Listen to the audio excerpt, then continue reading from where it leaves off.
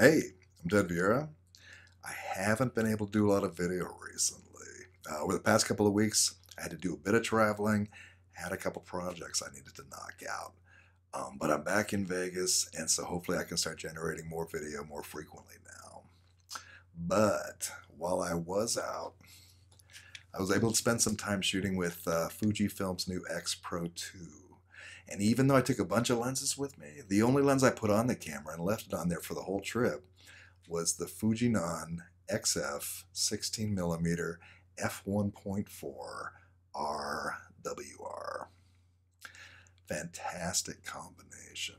This is one of Fuji's newer lenses, and you put this on top of their newest camera body. Wow, great stuff. Really quick, snappy autofocus, beautiful image quality, and great low light performance. Just great shooting with this.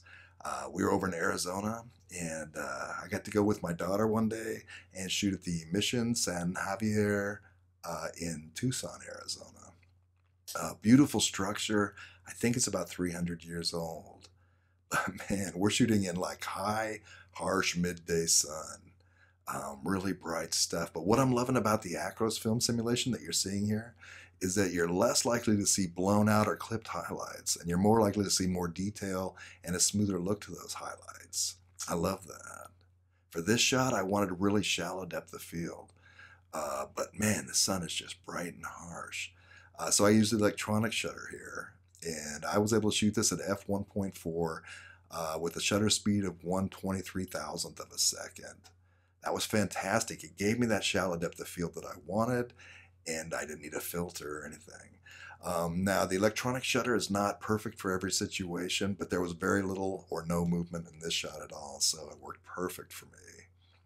The other area I like this combination is when I went inside the mission to get the interior shots. More low light performance. Great stuff.